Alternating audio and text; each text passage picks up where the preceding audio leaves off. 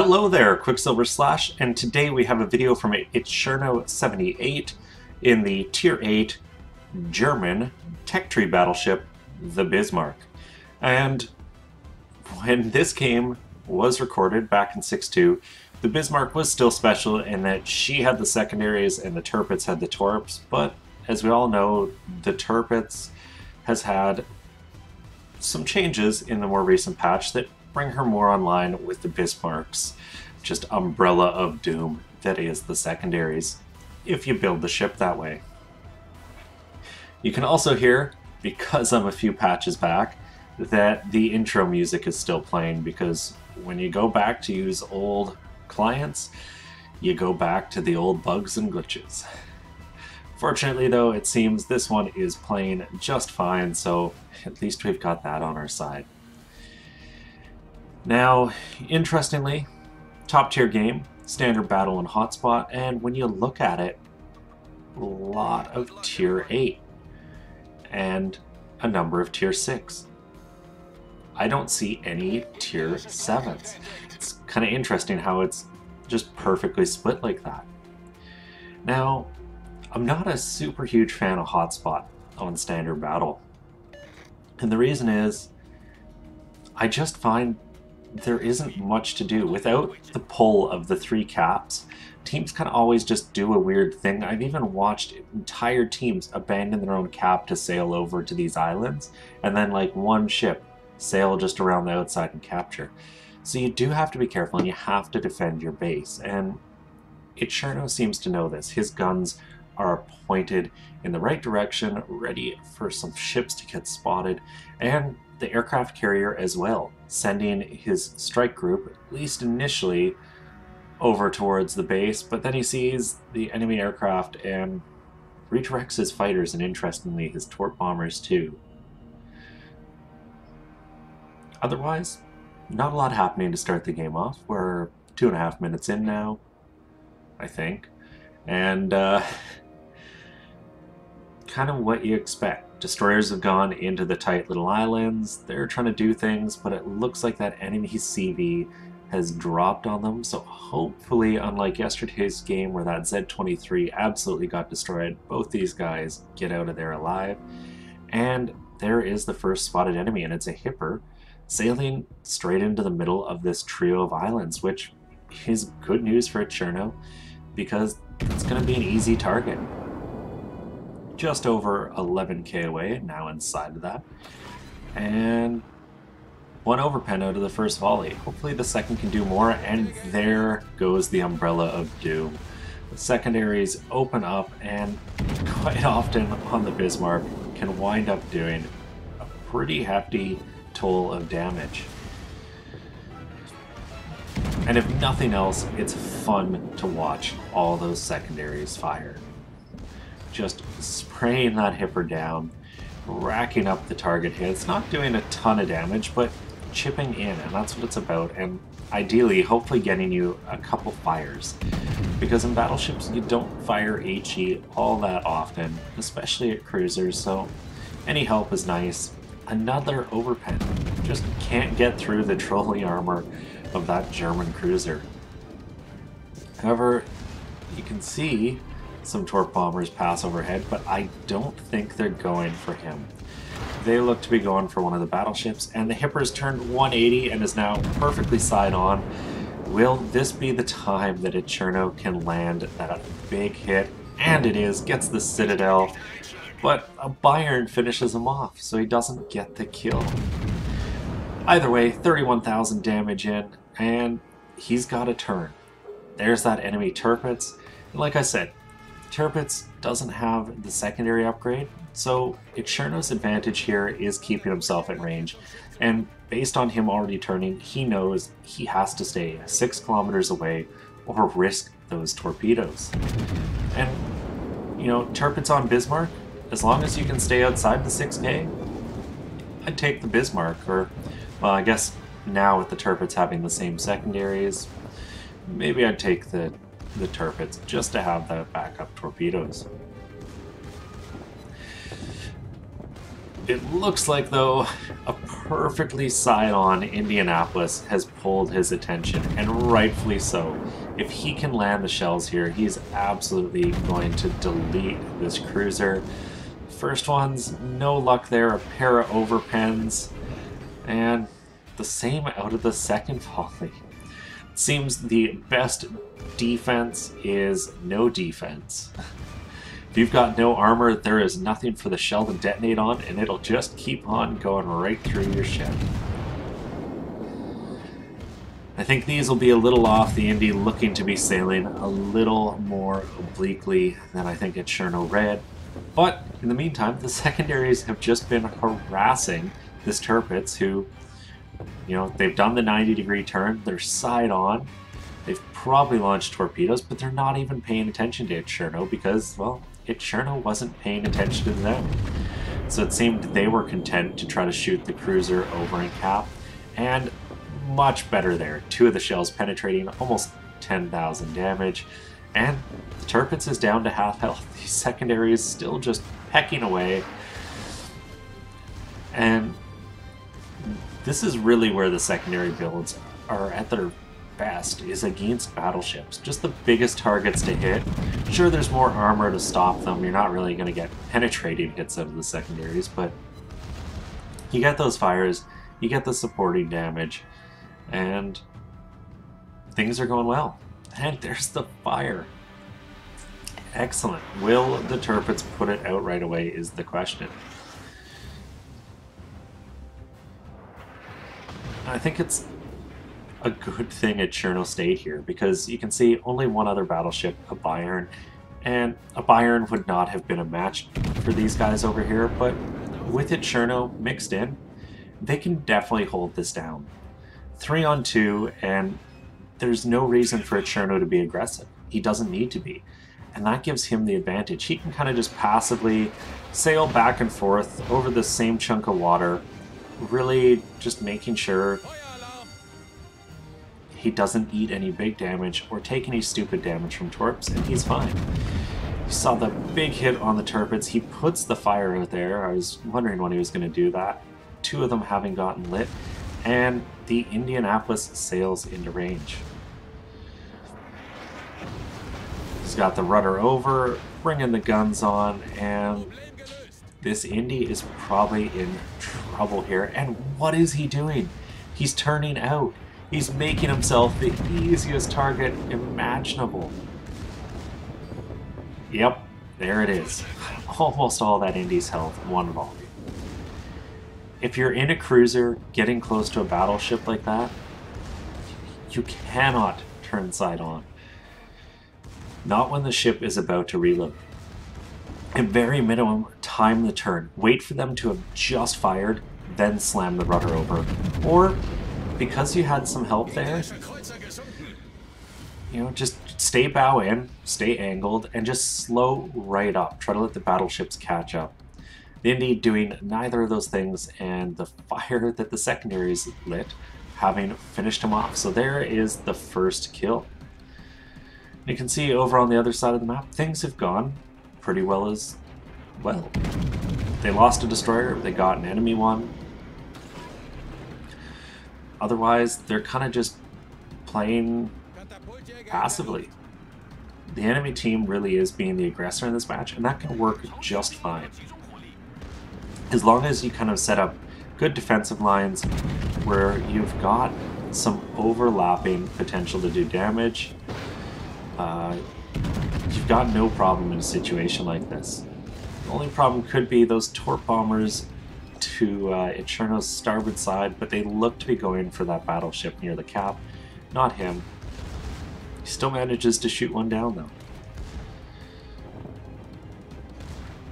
And oddly enough, I think one of the game modes Wargaming should consider is like a port defense game mode, where one team's expected role is to sit and defend a given area of the map. I think it could be a lot of fun. Basically, single cap. I think it would be just a nice mix-up. It forces one team to be aggressive, the other can play passive, and it mixes up player style, because obviously on the defense side, If one of your guys is just super aggressive all the time, he's going to get himself killed as he runs into the bulk of the enemy fleet. Another decent hit there, and the secondaries get a fire. You can see the Bayern's health slowly ticking away. The secondaries could very well finish off another ship here. One more tick, he's trying to heal through it, and Qckslvrslash gets the kill. That's 2 now that he's worked down to the thinnest of margins and then lost to a friendly ship who finishes him off. But things are going well. 181,000 damage, only the 1 kill, but more importantly, completely locked down a flank.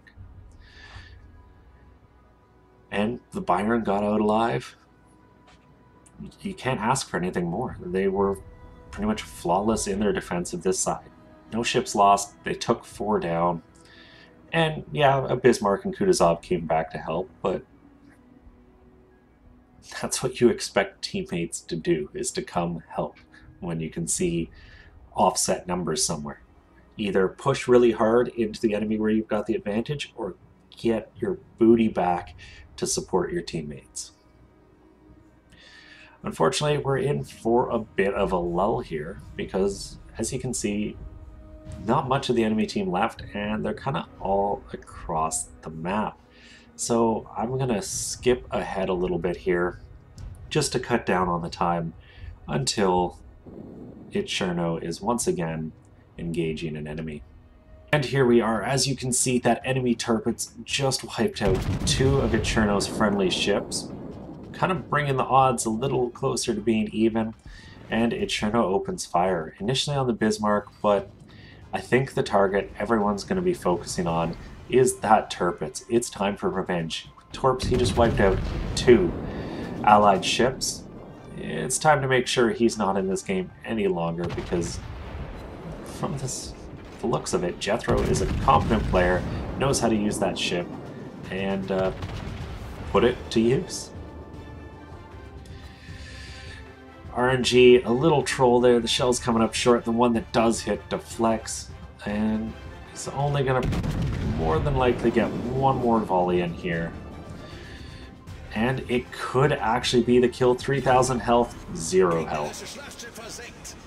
So there's a kill that he didn't really work down, but got. And that's why I say you can't focus on, oh, that person just kill stealed from me, or, oh, you know, people are going to take shots when they have them. Qckslvrslash just shot the guns the second he came around the corner at the target, and with everyone focusing him down, he wound up getting the kill. You know, he wasn't sitting there holding his fire, waiting for everyone to work that turrets down just to try to shoot when something was on no health. And that is really where you have to differentiate. If a teammate is actively shooting the ship as much as you, and they just happen to be the one who, because of timing and RNG, gets the final shell in, congratulate them, they got a kill, but more importantly, there's one less enemy ship for you to worry about. The only time I really get upset myself about quote-unquote kill stealing is when you watch a ship sit there for 1 or 2 minutes just not firing, and then the second something's on like 100 hit points, the guns come to life. Because that really shows an intent to mess around. Unfortunately, this game it's pretty much done. That enemy Bismarck's going into the islands, so Qckslvrslash is as well. Gets the rudder over, the front guns are ready, the rear one's slowly swinging around, secondaries are in range now. It's time to do this. You can see the enemy gunfire, but I don't see return secondary fire, which means that Bismarck probably doesn't have the secondary build in already. Qckslvrslash have a fire, 10 hits, that number is going to just keep going up, and he breaks the 200,000 damage mark. The Bismarck's going to eat 1 torp there, losing a chunk of health. Main guns fire once again. He just can't seem to get a decent hit. Shells deflecting and over penetrating, but doesn't matter. Took out some aircraft, continuing to close. There's no risk of torpedoes, and his rear turrets have a decent, well, had a decent shot at that carrier. Doesn't quite get there in time, so back to the Bismarck. This is where you're going to get your damage, and really at this point, it's just icing on the cake. There's not that high a chance the enemy team comes away with this one. So it's kind of just how much damage can you do before the game's over? Can you get another kill in before the game's over? And as long as you don't play outright stupidly at this point, you're fine. But I have watched people play outright stupidly, so never underestimate or overestimate teammates' capabilities, never underestimate your own. Get some more damage in, 215, you can see the fire still ticking, and he's looking away to get the guns over as he doubles back behind this island, just trying to take away firing lines this enemy Bismarck may have. Lines are shot up, guns are ready, fires, 2,000 hit points, this could be it. Picks up another kill, up to 3 kills, 220,000 damage, gets lit on fire. I would be all over that repair party as well, because that looks like a full repair, and, well, it's not like you're saving it for anything else. So it seems that Cherno's not too concerned about his total of hit points at the end of the battle here. Just that Ryuju left, and now really no way this isn't a win, and it went the duration too, interestingly. From the way this battle kind of started off, I thought this would have been over in 15 or 16 minutes, but when you've got a lot of battleships left, like at Cherno's team, it can just take you so long to get anywhere that the game drags on a little. And you have to remember, these ships are doing 10 times their stated speed. Like, it says 27 knots. If you kind of do the math for the size of the map and all that, like, some of these ships are cruising around at 400 knots. So it really puts emphasis on how slow things go by in real life in naval warfare. And it's one of the things that was the bane of my existence as a bridge watchkeeper. Just staring out into ocean for hours upon hours at a time. And a very well played game by Cherno. 244,000 credits, 3,400 experience, Confederate, Dreadnought, high caliber, 224,000 damage, 3 kills, could have been 5, could have been less. Just the way it worked out, and look at the fires those secondaries work, and just the secondary hits. That is why I love this ship. It is so much fun to just sail around, and mine has manual secondaries, which is something I don't know if Cherno's does or not, just because you don't get to see the manual targeting. You never know if a ship has been manually targeted when they start firing. But either way, it's just too much fun not to sail around. Your secondaries blasting away at everything. And top of the team, over 2,000 experience, and nothing much to say there. Very respectable result, kind of what you expected, and he played his role. Cherno held down the flank, defended the base, while the rest of the team did what they had to do, and then ultimately just went, supported, helped wipe out the couple remaining ships, and the game was won. That's kind of how you hope every World of Warships game goes. And looking at the damage, well, no surprises here. We watched it happen. Some big damage to the enemy turrets and Bayern as he held down the flank, and then kind of cleaning up a couple other ships as he sailed towards that enemy cap. One thing I will drag your attention to is the damage those secondary batteries managed to do. All told, between the fires and them, very respectable amount, and it's part of the reason I think this is a legitimate build. Some people say it's novelty. I think secondary builds are legitimate, useful builds. And end of the day, took home 123,000 credits, 3,400 experience, and nothing to complain about there either. Good amount, standard account to be making a profit. You're happy any day. Anyways, thank you very much, It's Cherno, for sending this in. I hope everyone enjoyed it. If you did, please consider giving it a thumbs up or subscribing. As always, I'm Qckslvrslash, and I'll have another one for you later.